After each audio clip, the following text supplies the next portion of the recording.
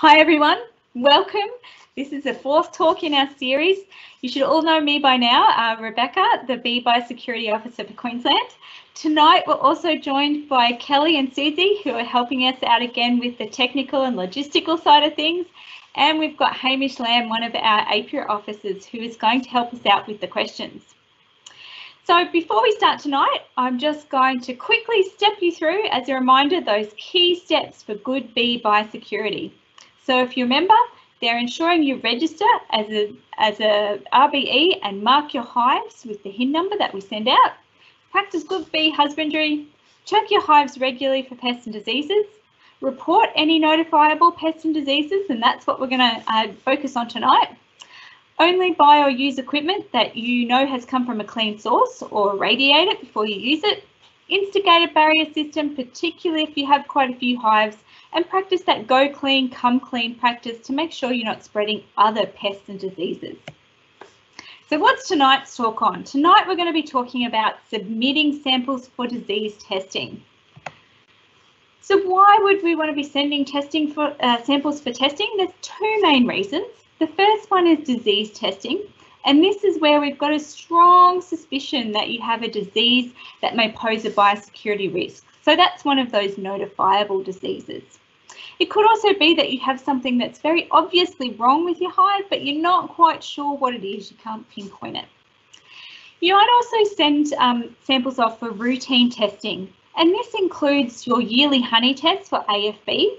You might be doing this to be compliant with the Australian Honeybee Industry Practice Biosecurity Code of Practice, which is really important that we keep in line with that code.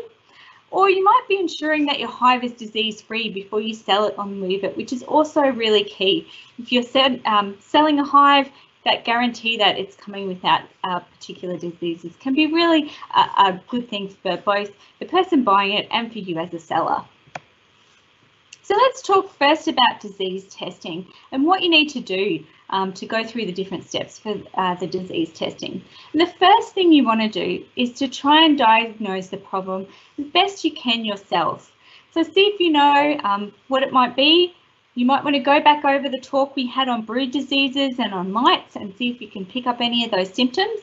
Of course, there's those fantastic resources in the Bee Biosecurity Manual and on the BIA website, where you can look at all the photos and images of the different pests and diseases and the descriptions, and that might help you to diagnose it. Things like chalk brood, sac brood, and nosema, there's a good chance if you go and have a bit of a go, you'll probably be able to diagnose some of these yourself. But if not, next point of call is to see if you can talk to a local beekeeper who's more experienced, or a really great place to go to is your local beekeeping club, and see if they could have take a look at it for you and see what they think. And these more experienced beekeepers might be able to point you in the right direction. Of course, as a beekeeper, as you get more experience yourself, you probably kind of get a feel for these symptoms and signs as you see them. The next step is to determine what kind of sample you're going to need to take, and we're going to talk about that in a bit more detail, as well as taking the sample. Once you've taken your sample, there's some paperwork you'll need to fill out, and then you send your sample off to the Biosecurity Sciences Laboratory. The final step is you're going to get some feedback about your test and how well it went. So you get an email, and I will give you a call and let you know, check that you got the advice from the lab about what it is, and see if you need any assistance or advice on how to manage the pest and disease that you have. So the type of sampling method you decide to use will depend on the disease you suspect, the kind of thing that you think is going wrong. So if you think it's a brood disease, and we talked two talks ago about brood diseases, and those include things like AFB, EFB, chalk brood, and sac brood. Those all fall into the brood disease category, and there's two different types of samples you can do for this. You can do a brood sample or a matchstick test, and I'll tell you a little bit more about those in a minute. You might also need to do an adult bee disease test, and this is for diseases that affect mostly adults. So these are things like nosema and some of the viruses that affect adult bees. And for this, you'll need sick or recently dead bees. And finally, you might be testing or sampling for external parasites. So we talked a lot about this last week. So these are your mites, varroa and Tropilaelaps mites, as well as brawler fly. And for this, you're going to want the filter paper from your alcohol wash or sugar shake. So let's talk about these in a bit more detail. For our brood diseases, there are two different options, a brood sample or a matchstick test. Now for your brood sample, you get one of your frames out of your brood box where your baby bees are in the bottom, and you want to cut out a piece of that brood. So about 10 centimetres by 10 centimetre square piece, and use a knife. Sometimes a warm knife can help to cut through a bit more smoothly. Now once you've cut that bit out, and the bit you want is a piece that looks like it's showing the disease symptoms that you're worried about. So don't pick a good healthy piece, pick a really sick disease looking piece. Wrap that piece up in some newspaper. Then you want to complete your submission form and send your sample away. If you've got a matchstick sample, and you might take a brood sample, cut a square out, if you think maybe you need a few extra samples in there, but some of the cells are quite different. You want to show a range of different components that's going on in your hive. You might do a brood sample, or if you've got a whole bunch of the disease in the one place, it's really good to do a brood sample because you can send it all in. If it's scattered throughout your hive, you've just got a cell here and a cell there that is showing disease samples, then you might want to go for a matchstick sample. And AFB is really a typical one where you'd often send in a matchstick sample. So it's great for if you suspect AFB or EFB, American or European foul brood. So what you want to do for a brood, for a matchstick sample, is to get your little matchstick, get the non-striking end and poke it into the cell. Coat it as much as you can with that goo that's in the cell from any that are sort of suspect disease cells. And if you want to do it in a couple, that's okay. Do a couple of cells. Very much like what you do for when you're trying to diagnose the disease. Get as much goo as you can on that matchstick and then put it into a sealed plastic container like you can see at the bottom. And on that container, you want to write some of your details. So you want to put in your name, what disease you suspect, if you know what it is, the date you collected the sample, as well as your phone number. Now, I find the best thing to write on these types of plastic containers with is a Sharpie as a good pen, and let it dry a little bit first so it doesn't smudge when you put it in the bag. Then you want to place that sample in a Ziploc container and fill in your completed submission form before you send it in. Now, for adult bee diseases, you're going to want to collect at least 60, if you can, sick or recently dead bees from the hive entrance. Now, we don't want to collect them from the brood box inside the hive, and that's because the ones in there tend to be nurse bees. They might be quite a bit younger, and they may not have built up the level of disease yet that our older worker bees that are going out and foraging have. So if we can collect them from the entrance of the hive, these are bees that are coming in and out, and that will mean that we've got a better chance of picking up on the pest or disease. So place those bees in a sealed jar and then just cover them with a methylated spirit. So you don't have to fill the whole jar up, just enough so that it's covering the bees all the way up.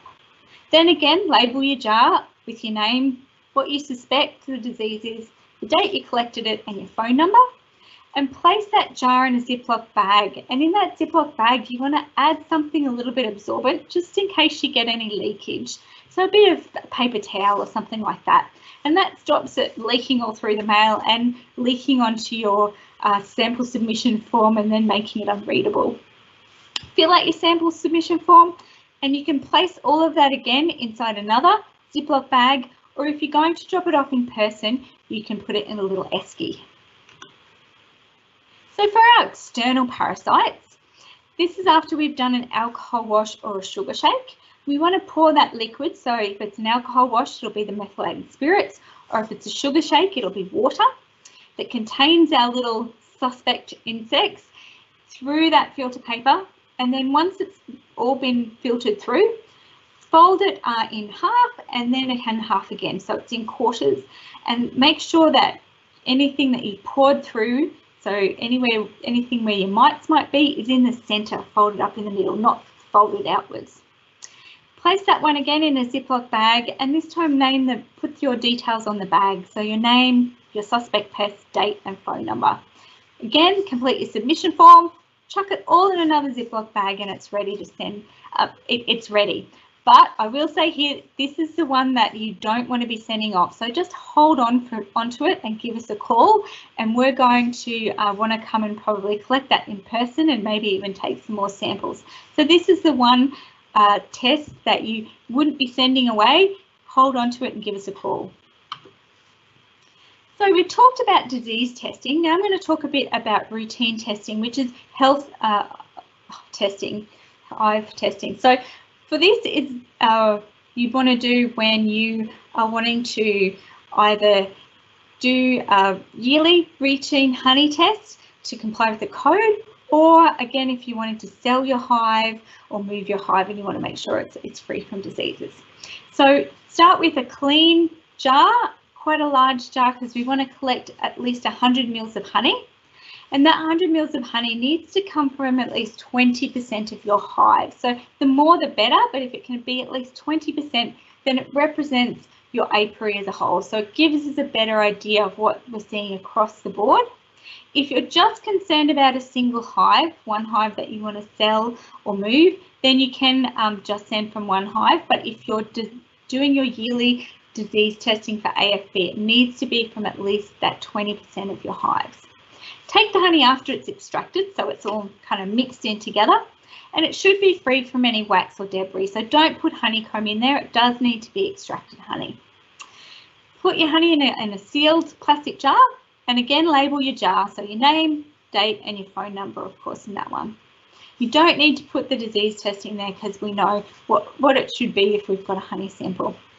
Place your jar again in a Ziploc bag with something absorbent just in case we get any leaks, and finish your submission form and put it all in that Ziploc bag and send off. So I've talked about, for all of these testing, making sure you fill out your paperwork, your submission form. And let's talk a bit more about this in detail because it's a bit of a complicated form. So the form that needs to go in with every lot of samples is the specimen advice sheet, Form A. Now this form you can find both on our website. I'm also going to put it up in the link at the end in the question and answers. Or of course you can give me an email and send me an email and or a phone call and I'll send one out to you, email one out to you. And it's really important that this gets filled in accurately because otherwise we won't be able to process your sample effectively. Now you only need one of these forms for each set of samples you send in, but every time you send in samples you need one. So each sort of mail package that you're going to post in, you need a new one, but you don't need a new one for every single sample that's in that package. So let's go through in a bit of detail. Start at the top of the form, and what you need to include here is information about the person who's submitting the sample. So if that's you, you check the hive and you think, oh, there's a problem, then your name goes in there. You may or may not have a company name. We also want your contact details, so your address and your phone number. Now, it's important that we have those so that we can get onto you. Your phone number is really essential because I'm going to be calling you to ensure that you have all the information you need to manage the pest or disease once we've got it diagnosed. And your email is also really important because the results of your lab test will be emailed out to you. And so we can't do this unless we've got an email address for you. The next section to fill out is information about the animal or the owner. So if the hive isn't yours, if you're managing it for someone else, then this is the place that you put in the owner's name. If it's you, then put your name in again. Now, while the section above asks for your contact details, what we're interested in here is the details of where the hive is. So where we think the suspected disease is. So the property number, if it's on a property, or at the name of the property if it's on a property, if not, your address. So this could be the same as your residential address if you've just got your hive in your backyard, but often for beekeepers it's not, particularly commercial beekeepers who might have their hives way off hundreds or thousands of kilometres from their home. But even hobbyist beekeepers sometimes keep their hives somewhere slightly different to where they live. And it's important that we know this because we're interested in both being able to contact you, but also to know where this outbreak is so we can have a better idea of how the disease is moving around the state. The next section down is talking about the current outbreak. And so what we need to put in here is the number of hives on the property is the first section. So the number on property would be, let's say you have 10 hives. The number of those that are sick, so how many of your hives are showing symptoms? You might only have 3 of those 10 hives that are showing symptoms. Then it's asking for what treatments are being undertaken in your hive. And so really the main one here you might be doing is some antibiotics for EFB. So list anything there that you're treating your hive with. The vaccination bit isn't for bees. Unfortunately, we don't have any good vaccines for bees yet. The date of the onset is when you first notice the symptoms. Now, this might be the same date as when you collected the sample, but it could be that you started to see symptoms the last time you checked your hive. So if that's the case, put that date in here rather than the date you collected your samples.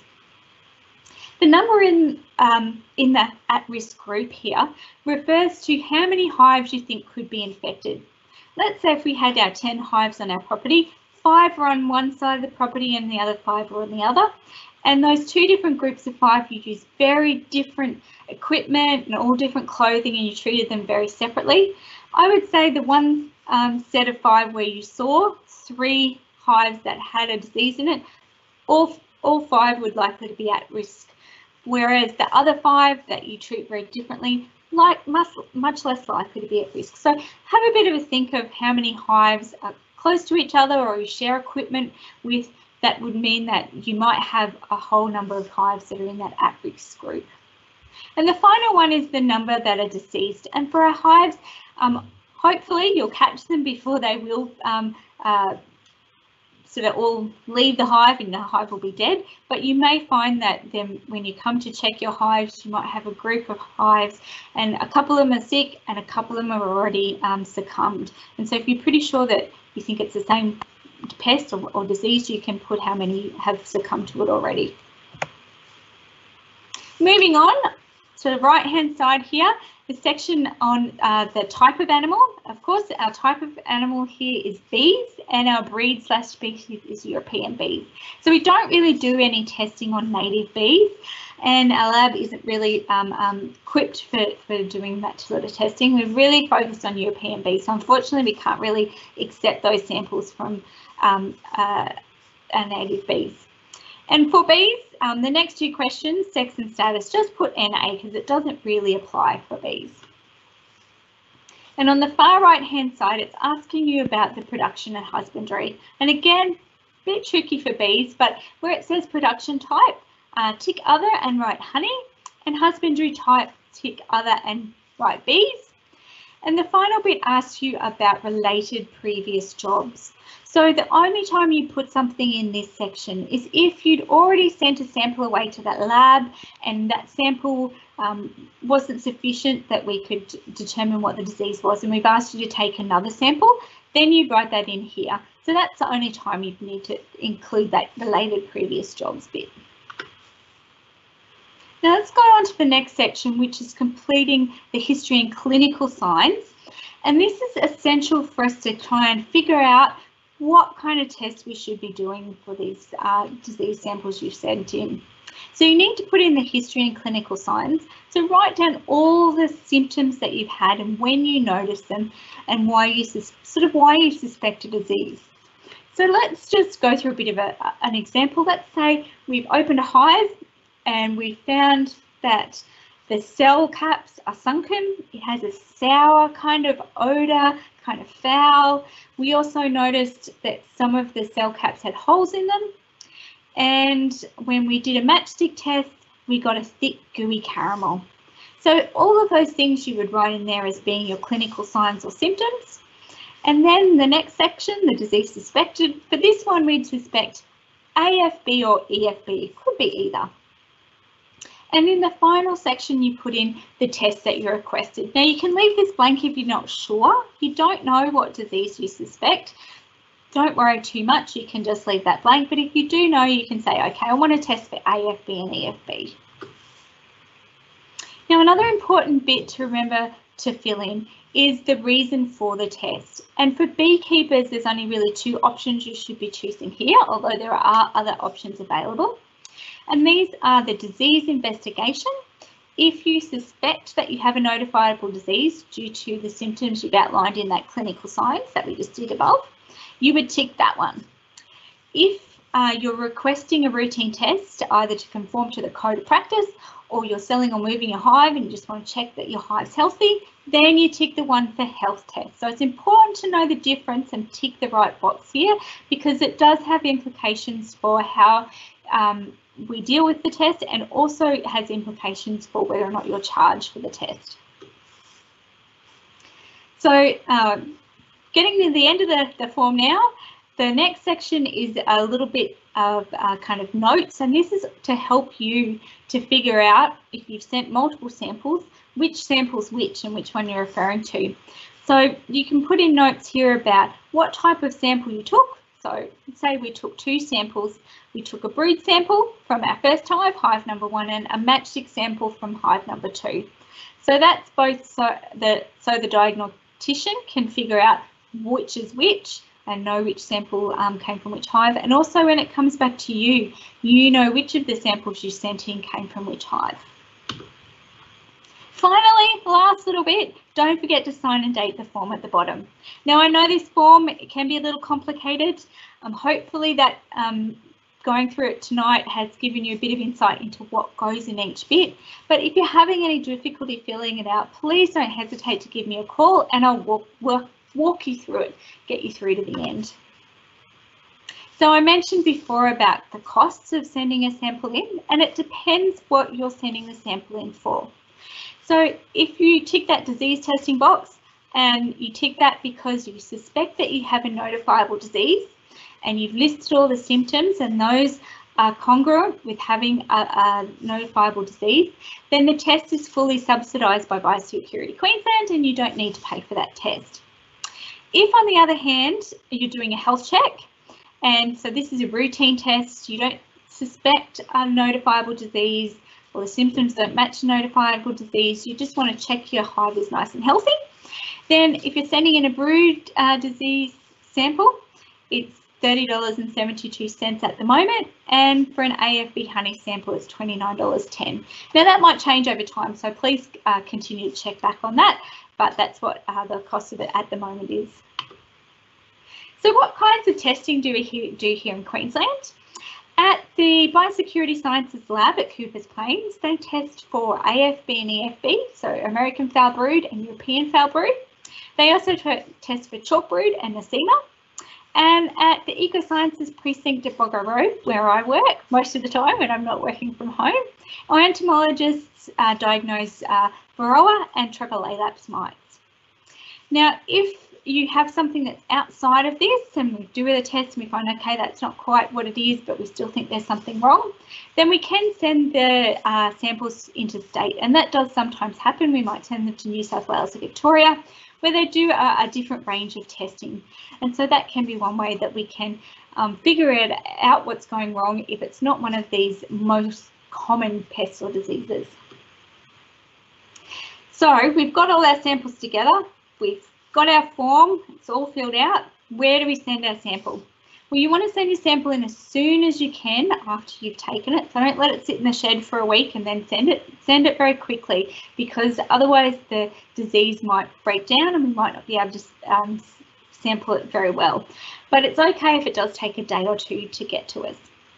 So to send your sample in, you send them to the specimens receipt loading dock 12 at the Biosecurity Sciences Lab, and that's out at Coopers Plains. So the address is here, and our address, of course, is also on the website, and you can always email me for it.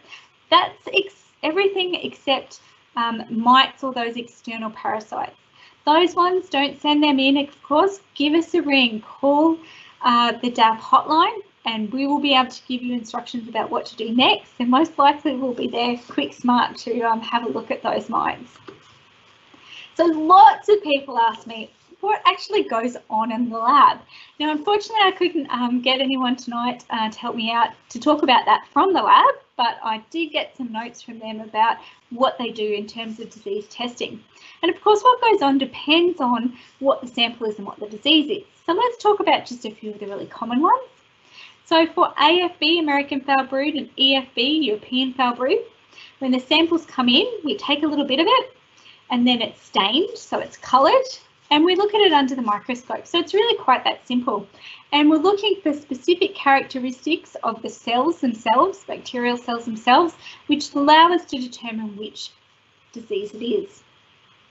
Similarly, for chalk brood, you can, oh, actually, let's just back up a little bit, because the other question that people often ask me is, how is the testing you do in the lab different from my home testing kit? And it's quite a different test. So while we're looking for the actual organism in the lab that's causing the disease, your home testing kits are testing for the antibodies that the bees have produced against those organisms. And so what you might find is that the difference is, in order for the disease to be shown up in those home testing kits, your bees had had them a little while and they have to have been infected and long enough that they produce some antibodies. So there's a little bit of a difference between those two tests. Chalk brood is very similar to AFB and EFB. We take a little sample of what you've sent in and we have a look at it under the microscope. And you can see in the photo here, the spores from chalk brood are very distinctive. They come in around a spore case, and inside that spore case are very round little spores, whereas you can see for the AFB and EFB ones, they're kind of elongated. Now, the test for nosema, which is another common disease, is quite different from these. These ones are microscopic tests where we're just looking at the organism. The one for nosema is a DNA test. So when your sample comes in with your dead bees and your methylated spirits, we take the bees out, we take off their abdomens and we ground them up into a little bit of a sort of a paste.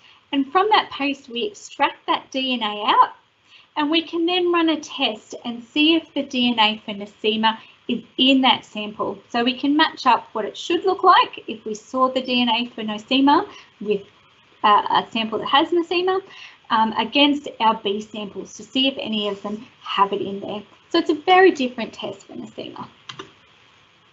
Now, for other samples that are sent in, if they're mites or if they're other external parasites, they're looked at underneath the microscope by our entomologists at ESP. And what they're doing is they're looking for very specific characteristics of each insect, and they'll match that both to the description as well as in our insect collection. We'll have some examples of that insect as well as examples of very similar insects so that we can match them against that and make sure we've got the right one. And most likely we'll also do a DNA test to get a bit more information about that pest, and that will also often give us some information too about where it might have come from or originated. So what happens next? You have sent your sample away, the lab's working on it very busily, and you're waiting for your test to come back. While you're waiting, don't use any of your equipment on other hives or move your hive. That increases your risk that you might spread that pest or disease, and so you don't want to do that. Try and keep everything together. I have a big plastic tub that I keep all my beekeeping tools and my beekeeping suit and everything in, and so I always make sure it goes back in that and it's sealed up so that bees can't get in it. Now, depending on the backlog we have in the lab and what kind of test you need to have done, you should receive an email notification with your test results within a week. Sometimes it's much sooner than that if we haven't got a heap of samples in at the lab. And so once you've got that result, it'll also get sent through to me, and hopefully you'll have your phone number on that form, which will allow me to give you a quick call and just check with you that you know what you got the result, you know what's going on. If you want to ask for any advice, I can walk you through how to manage that pest or disease, give you some hints and tips, and hopefully from there you can go on and get rid of the pest from your hives. So that's about all we have for tonight. Time for some questions, but I'm also currently thinking about what might go into our next talk series. So if you have some suggestions about bee biosecurity topics that you'd like me to talk about, and I've already had some suggestions, people requesting some very common pests like ants and wax moth and small hive beetles, so I'll definitely have that one in there. But if you have other suggestions, I'd love to hear them. You can put them in the Q&A, or you can send me through an email, give me a call and tell me what they are, and that will help me figure out what the best things to cover in upcoming talks will be. And I'll let you know next week at our last talk in this series what the next series will look like and when that one will start.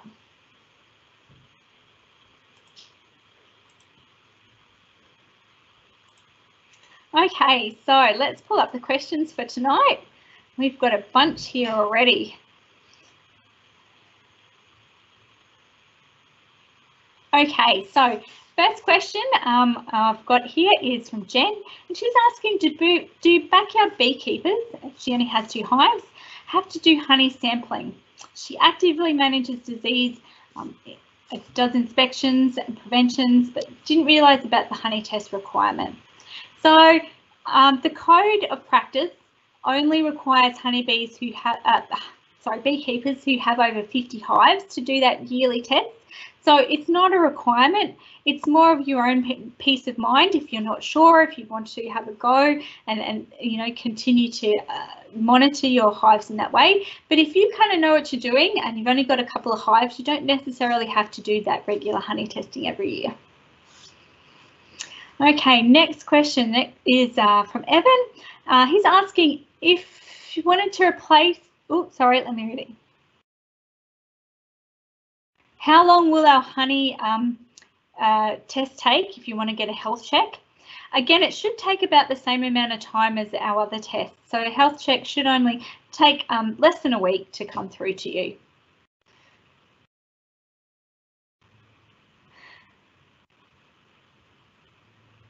Okay, I've got another question here, and I'll answer this one as well. The form for submission is very complicated, particularly for the annual honey test.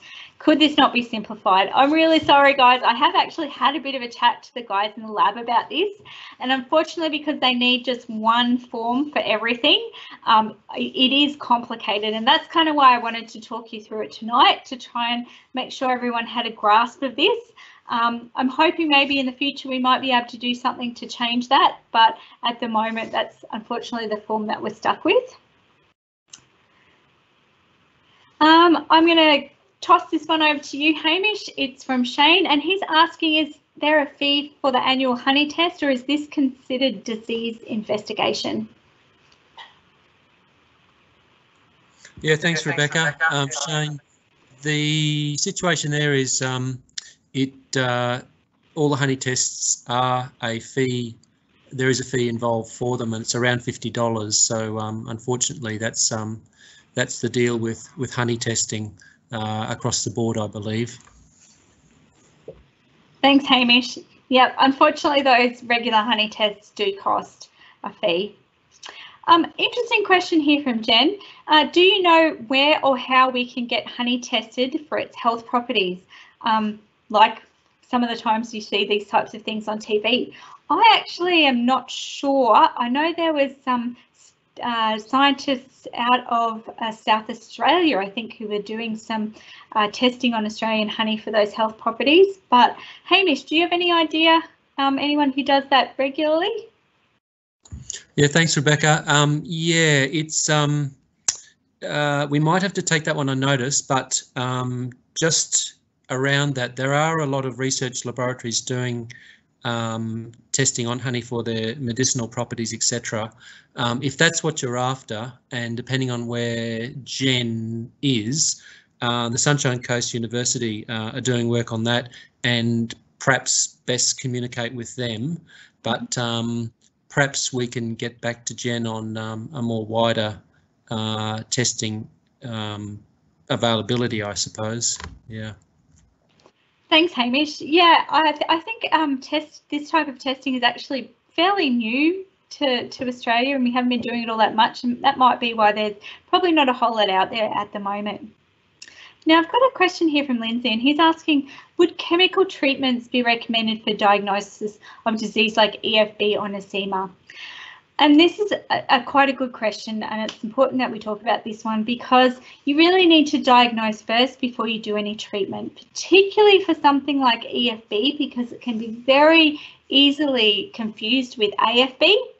And if you start treating a hive like it has EFB and giving it some antibiotics, it may seem for a little while like those antibiotics are working, but the problem is if it's AFB, it'll have those very resistant spores. And as soon as you stop giving that hive antibiotics, it's going to go back in full force, the disease again, and it'll take down your hive. And while you're still treating it with that antibiotics, it's going to continue to spread to your other hives. So it's really important that you first get a good diagnosis.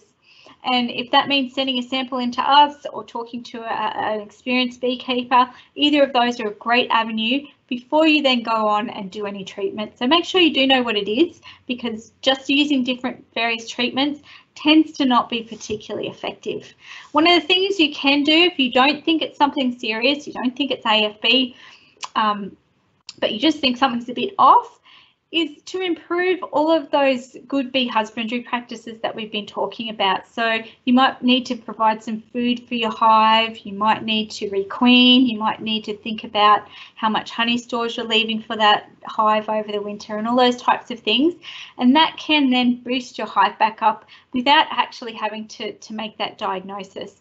So if you think it could be chalk brood or it could be sac brood, then that's a good strategy. But if you think it could possibly be something more serious like AFB, you really need to get it tested.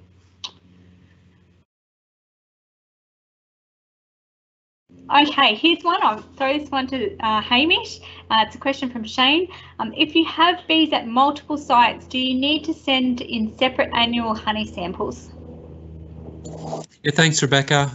With this one, I guess it comes down to how much money you want to spend.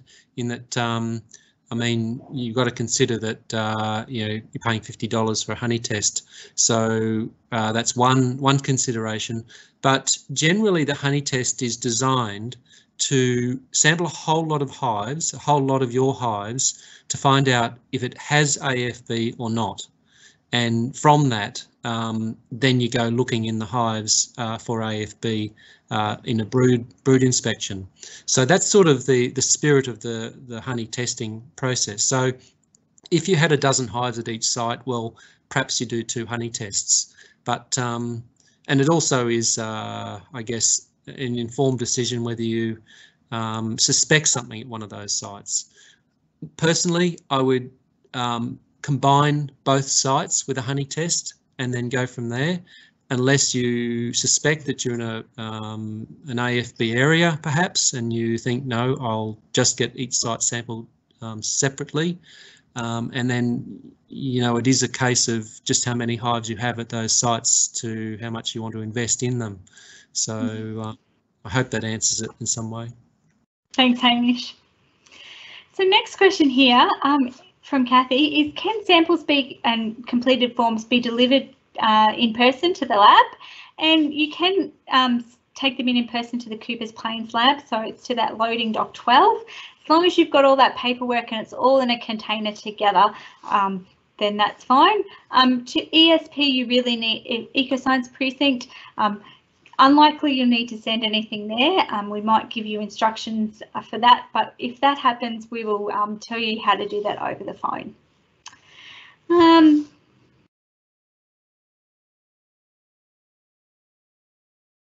Great comment here from Jason. It would be great to complete the form online, then print it out and include some help instructions. And so I am definitely working at the moment on a little help or guide to lead you through what you should be putting in each of those sections. So keep your eyes open for that. It'll come out in a fact sheet form, and it'll all be about sending samples to the lab. So it'll include both how to take the samples like we've talked about tonight, but also how to fill in that form. So thanks, Jason, great suggestion. And he's also included some information here about different places that are doing some honey testing. So Sunshine Coast University. So they're anyone who's keen to do that. I'm going to throw this next question to you, Hamish, because I'm not sure about the answer. The question is, what is the minimum age of your honey for a honey test? Oh, thanks, Rebecca. Perhaps I'm not sure what the meaning of that is, but basically, honey that's ready for extraction is sort of what we're getting at to do the honey test. I'm not sure if the question is around whether the honey being unripened or just fresh nectar. I'm not sure, but it's the capped honey that you're extracting is what we're after for honey for AFB testing. Yeah. Yeah. Okay. Thanks, Hamish. Yeah, it's bit of ambiguous. If we haven't quite answered your question, Tom, please send us another note and we'll have another crack at that. At the moment, I think we've run through all the questions. Oh, wait, no, we haven't. There's more there. Okay. Where would you send samples for pesticide testing? And so you can send those into DAF, I am thinking. Hamish, is that true? Yes, Yeah. Rebecca, with the pesticide testing, it's probably best deepening the initial investigation with a conversation with the apiary officer or yourself, Rebecca, just to get it right, because that one's a bit of a complicated one legislatively. So we need to know a few more things around it rather than just sending a number of bees in. But yes, it can be tested within the department, but I suggest and advise some communication to an apiary officer first, because there are some steps involved in sample collection and also evidence gathering if it turns out to be something that goes to litigation. Yep. Thanks, Hamish. That's a really important point. And with any of the tests, if you're not sure, please do give us a call. We've given you some details about how to do it tonight, but you know, it is a complicated process, and I'm definitely more than happy to help you out with it step by step if you need any assistance. Another great comment here from Jason, and I will bring this up with our lab people, is including a QR code to make it quicker to process our form online. So great suggestion. Thanks, Jason. So I think we've come to the end of our questions for tonight. Remember, if you've got any suggestions for upcoming talks in the next talk series, I would absolutely love to hear them. And we've also got next week, 2 weeks time, we've got our final talk in this series, which is on the Bee Biosecurity Code of Practice. And I've got a special guest from QBA coming along to help us answer any of those questions about the Code of Practice. And so the Code of Practice is coming in many states and legislation very, very soon. So if you do take your bees interstate, it's even more important that you have a good understanding of the Code of Practice and how it applies to you. So join us next week, and thank you, everyone.